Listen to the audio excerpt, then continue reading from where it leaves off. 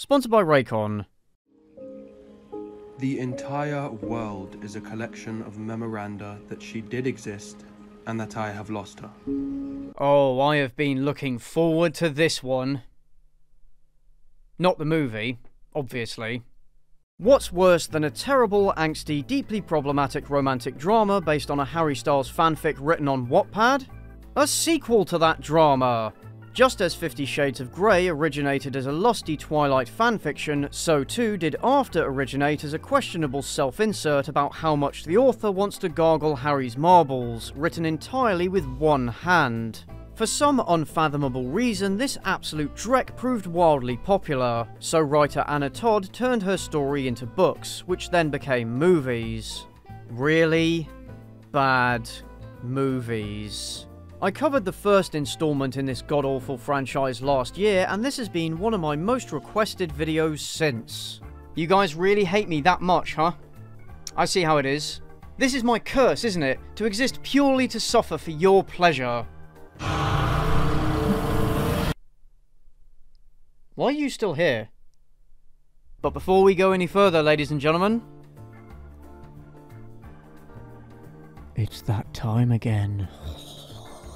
Do you want to crank up the volume without annoying everyone in your house? Do you hate wired earphones as much as I do? Then you should bag yourself a pair of Raycon's premium wireless earbuds. Not only are they single-handedly keeping my channel above the poverty line, but given their comfortable, noise-isolating design, their ease of use via a Bluetooth connection, and the up to 6 hours of playtime you can get out of them, they've become my everyday go-to for listening to music while I'm doing chores, going out for walks, or chilling to atmospheric soundtracks while I read. He had time to write a history of the Targaryen kings, but it's been 10 years since Dance with Dragons. What are you doing, George? Their added bass gives their sound just a little more kick to it, and thanks to their design, they stand up to movement more so than any wired earphones I've ever owned. You can't really go wrong with a pair of these, and with a 45-day free return policy, what are you waiting for? Support the channel by clicking the link in the description or heading over to buyraycon.com/cynicalreviews to get 15% off your Raycon order. That's buyraycon.com/cynicalreviews. Once again, link in the description and pinned comment. Ad over.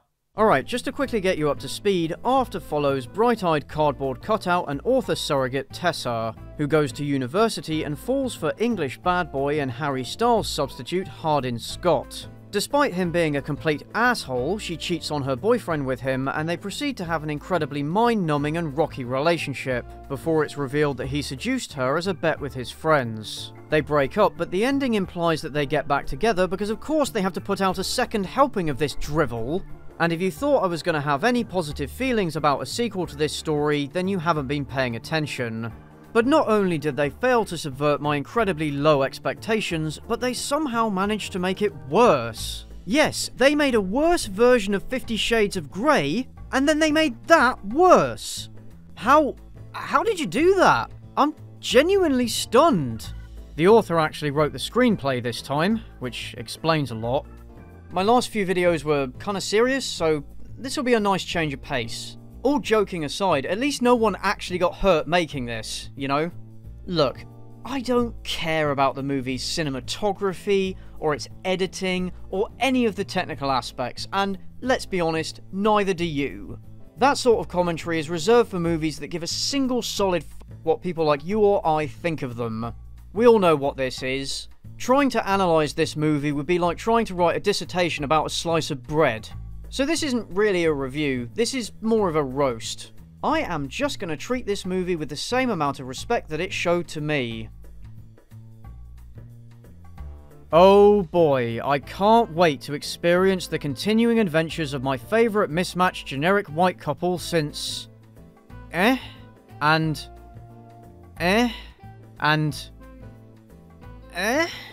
Okay, it's a pretty low bar, but my hatred for this couple defies words. Usually I can't stand movies like Hostel, which are just about people getting tortured for 90 minutes, but you know what?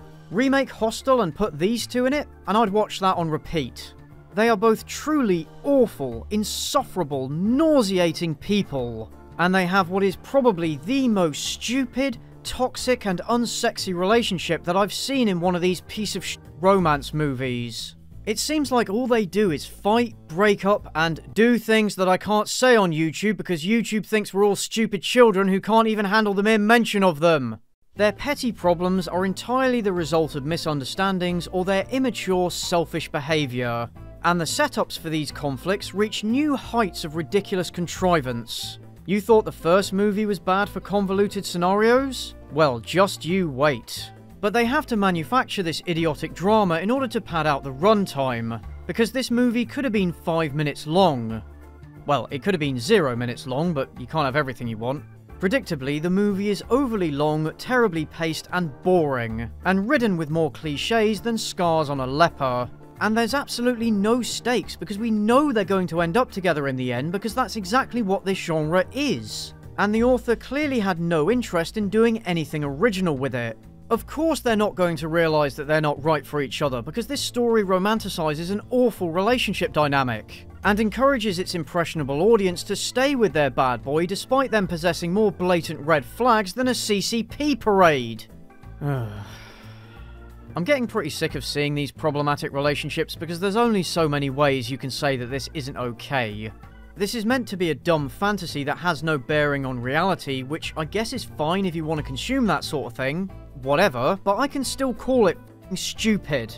But even for people who enjoy this sort of young adult romance, I genuinely do not understand the appeal of these characters. What is so enthralling about these individuals to justify wasting multiple hours of your life watching their emotional train wreck? Hardin still always looks like he's on the verge of pissing his pants, and Tessa wouldn't stand out in a room full of mayonnaise jars. I literally could not care less about these characters, and this film does nothing to change my mind. Watching After We Collided is like watching diarrhea circling a toilet bowl. A sludgy, poopy, predictable mess that ultimately goes nowhere. So let's go sifting through the nuggets, shall we? You know you want to. It's from Wattpad Studios, so you know it's good.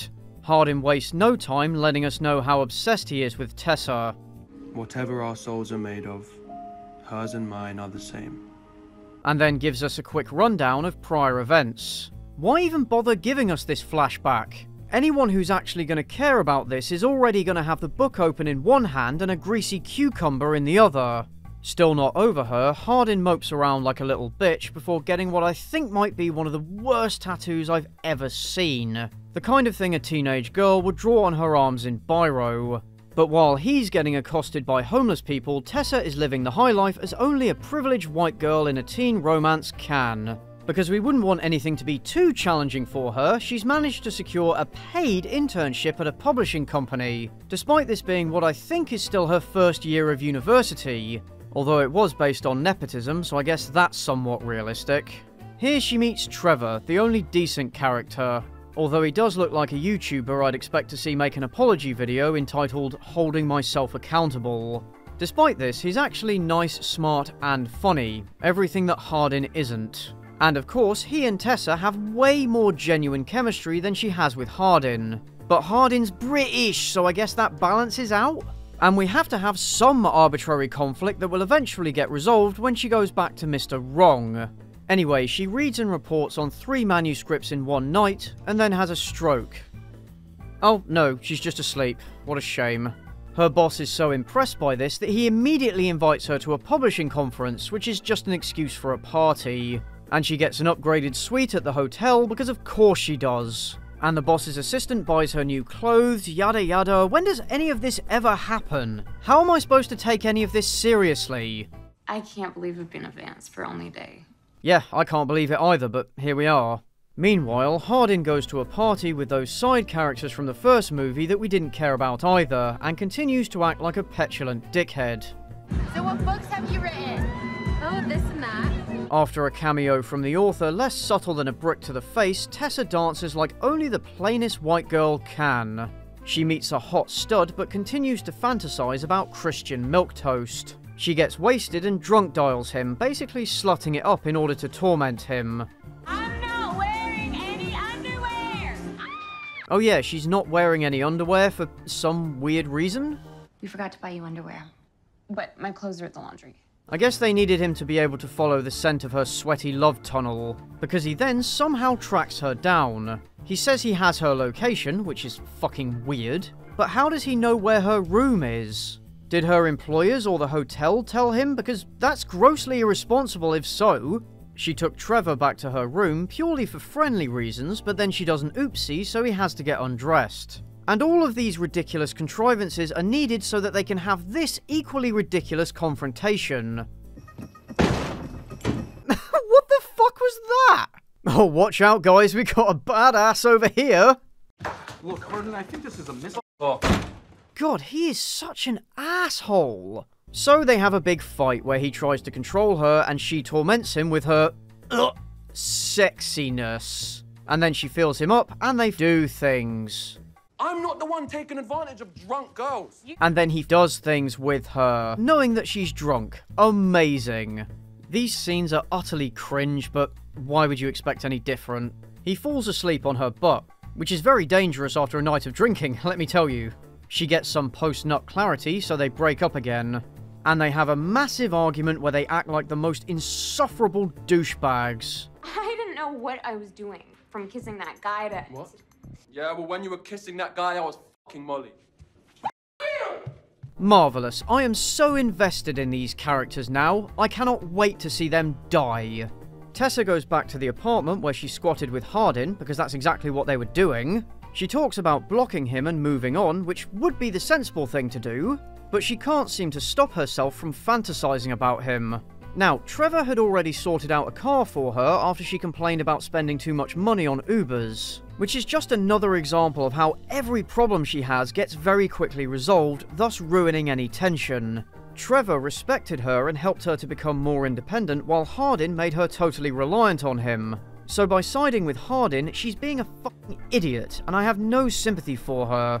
But of course, she starts cleaning his apartment like a good trad wife. Thanks for setting the women's rights movement back several decades. Then Hardin and his British mum show up. And because Hardin hasn't told his mum that they broke up, they decide to play along and deceive her. Because neither of them has the balls to be honest, and we need another arbitrary factor forcing them together.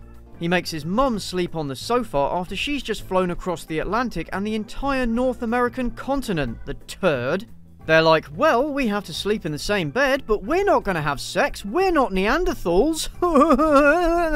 And then they do things. And it goes on for a while. She goes home to the wet blanket boyfriend she cucked in the first movie. Her dad tried to come back and see her, but her mum chased him off. So Tessa gets pissed, refuses to stay at home, and ends up back at Hardin's place. It's another blatant contrivance to force these two together like a square peg in a round hole. On the plus side, we do get to see Hardin in pain, which was a personal highlight. He goes to her yoga class, but it's just an excuse for them to get physical again, as if they needed an excuse. Then they jump in the shower for a steamy session. That sound you're hearing isn't the shower. They held the microphone up to the author's minge.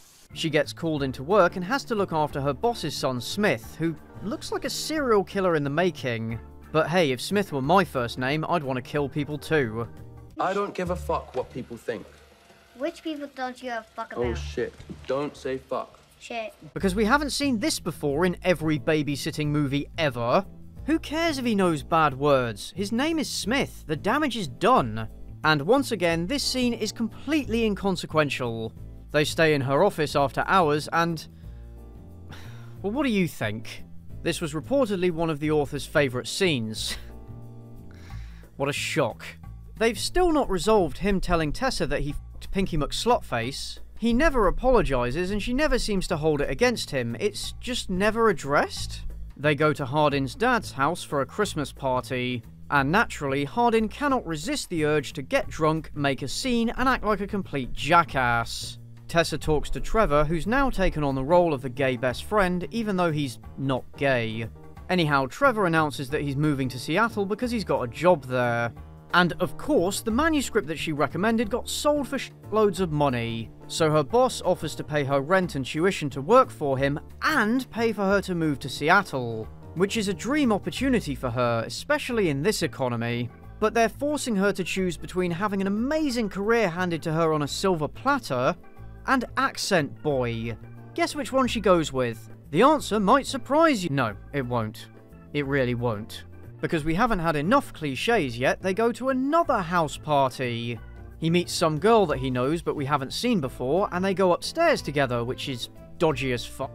Skanky girl, I can't even be asked to look up her name, insults Tessa so she stays longer just to spite her. So they play truth or dare again, like real mature people do. Is it true that you're a dumbass for getting back together with Hardin after he clearly fucked you for a bet? You know what? I take back everything I ever said about this girl. She is now my favourite character. Usually I have to pay to see this kind of action. So they go upstairs and yeah, they do it again. But the best part is, and I swear I'm not making this up, they climax at the stroke of midnight. I got nothing. I got nothing. Like, what can I even say to this? It goes beyond parody. It's like they were trying to upset me. While she's in the bathroom, he sees texts on her phone from Trevor. Instead of asking her about it, he runs off to talk to the other girl in order to make Tessa jealous. So then she kisses some random guy in front of him. You see how contrived and ridiculous this is? They both feed into each other's misunderstandings and act like hypocritical assholes. You! You too. Fuck off! And we're supposed to be rooting for these people? So they break up again. She gets distracted by Hardin calling her and gets killed in a car accident. The end. Except no, she's still alive. God fucking damn it. Hardin calls her, but Trevor picks up and basically tells him to fuck off. Absolutely based. She suffers no lasting consequences from the crash, of course. He fucks off back to Accent Land after writing her a letter in which he admits they're not right for each other and they should move on, etc, but it's all going to be rendered meaningless in about 5 minutes, after his mum offers some absolutely terrible and cliched advice. I love you, but you have to start fighting for what really matters. Bitch, why are you enabling this nonsense? There's another party at the house of Tessa's boss. He proposes to his assistant because we were dying to know how that riveting subplot got resolved. Trevor admits to Tessa that he told Hardin to f*** off, and then he wanders off, probably to rub one out while her scent is still in his nostrils. And who shows up at the party but Hardin? You're just never gonna leave me alone, are you? You are aware that that's not a good thing, right? Clearly not, because she's like, get in, and so Trevor gets cucked. Then the homeless man shows up again right at the end, and it turns out that it's her dad. Yeah, that's the note they end this on. To sum this all up, After We Collided is a complete waste of the potential that it never possessed in the first place. Besides being insufferable, it is completely bland, unoriginal, and boring, and leaves you with nothing more than a sour taste in your mouth and the desire to launch a class action lawsuit for your wasted time. And just like that turd that refuses to flush, this franchise refuses to just fuck off. Because there are not one, but 2 movies that have already been filmed, one of which is due to be released this year. You know what? Bring it on. If they're going to milk that teat for all it's worth, then I'm going to milk that teat for all it's worth. I am now locked in a life or death struggle with shitty Wattpad adaptations. How did my life come to this? I have 2 degrees. They're both fucking useless, but still. Well, I gotta pay the rent. And buy more 40k models. So yeah. Bring it on. Thanks for watching, folks. If you liked the video, do give it a like and a share and all that good stuff. If you want to support the channel, do check out the sponsor Raycon, link in the description once again, or pick up some merch over on Bonfire. You can also become a YouTube channel member or a patron on Patreon. Patrons and channel members get early access to uncensored versions of videos without ads or sponsorships, as well as a mention here in the credits. I stream on Twitch every Sunday, so follow me at twitch.tv/cynicalreviewsofficial if you're interested in that. Join my public Discord server and follow me on social media if you want to stay up to date, and I'll see you in the next one.